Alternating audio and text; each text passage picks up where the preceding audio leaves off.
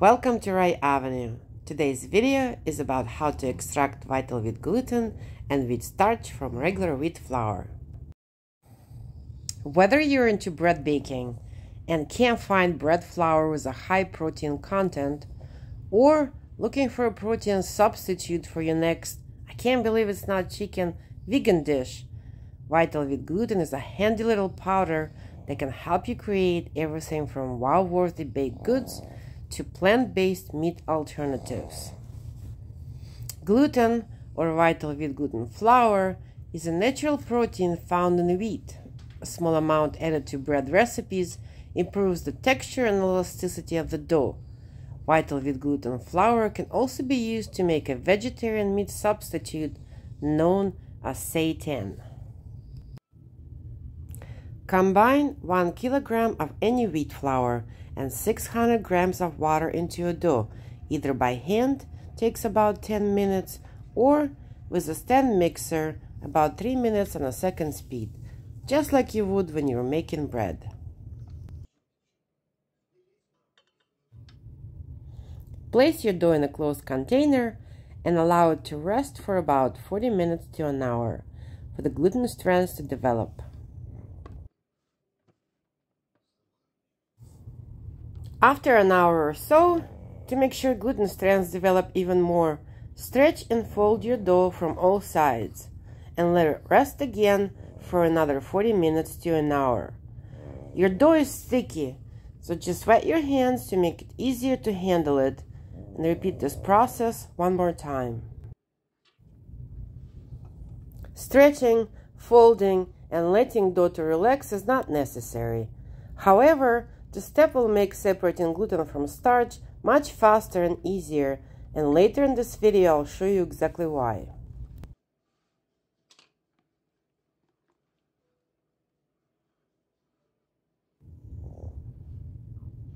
After stretching, folding, and letting dough rest, and that should take about 2 to 3 hours, it's time to wash it. Add some cold water to your container and stretch, fold, and squeeze dough until it releases starch.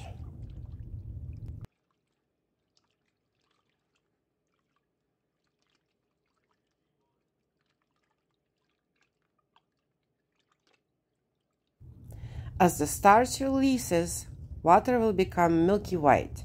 The amount of dough will reduce and go through several changes, becoming spongy and stringy, falling apart, before eventually coming back together as a single mass.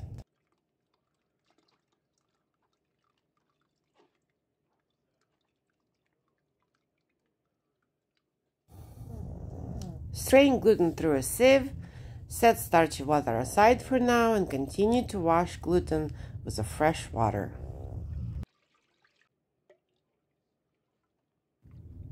Note how gluten is a spongy mass that stays together and doesn't give us any problems when straining it through a sieve.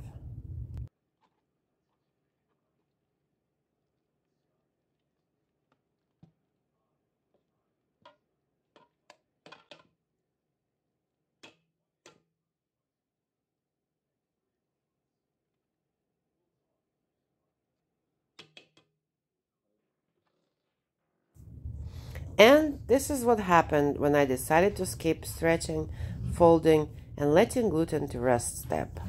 Not having a chance to develop strands, gluten remained the way it is in the flour. It didn't come to a single mass, most of it got stuck in the sieve, and separating it from water was a frustrating and time-consuming, messy experience. I tried to scrape it off with a knife and a pizza cutter. Lots of gluten was lost because it got stuck in the sieve, and I'm not going even to mention how frustrating it was trying to wash that sieve later on. So I would strongly recommend to invest a few hours in your dough, stretching, folding, and letting it rest, so gluten can fully develop into strands and you can avoid all this mess. Now, back to washing our gluten.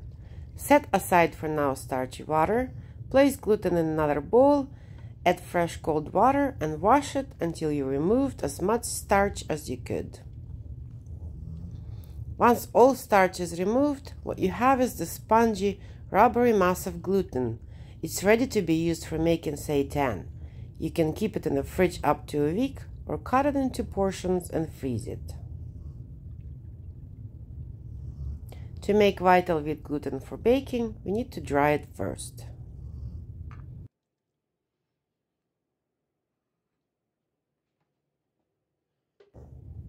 Place your starchy water in one container and keep it in a cool place for the next 24 hours for starch to settle at the bottom.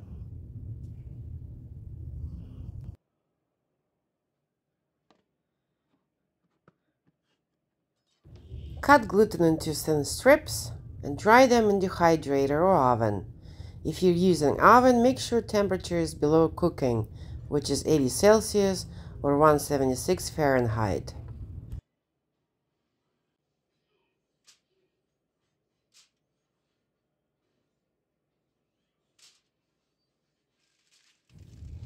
Gluten strips are dry when they break when you try to bend them.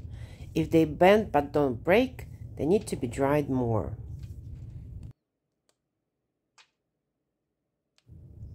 Make sure you test the thickest pieces.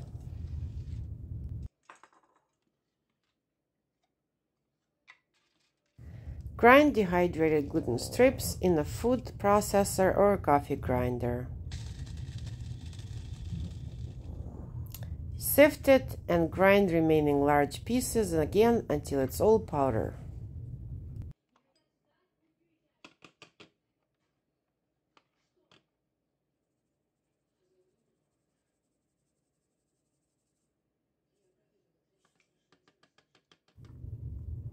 And there you have it, vital wheat gluten. You can use it for baking to increase protein levels or use it for vegan dishes. Store it at the room temperature. I used 1 kilogram of all-purpose flour and I got 100 grams of protein from it. By now, starch has settled nicely at the bottom of the bowl. Remove and discard water. Place remaining starch on a tray. Let it dry for a few days at the room temperature. Or you can dry it in a dehydrator if you have one large enough.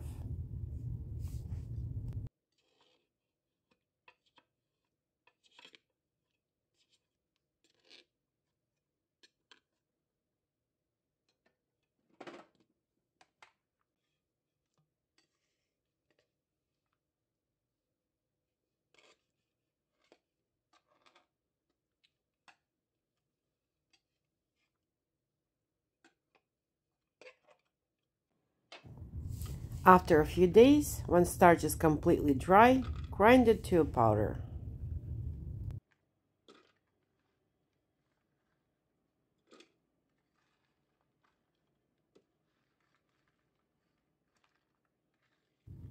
Wheat starch can be used in your regular cooking and baking.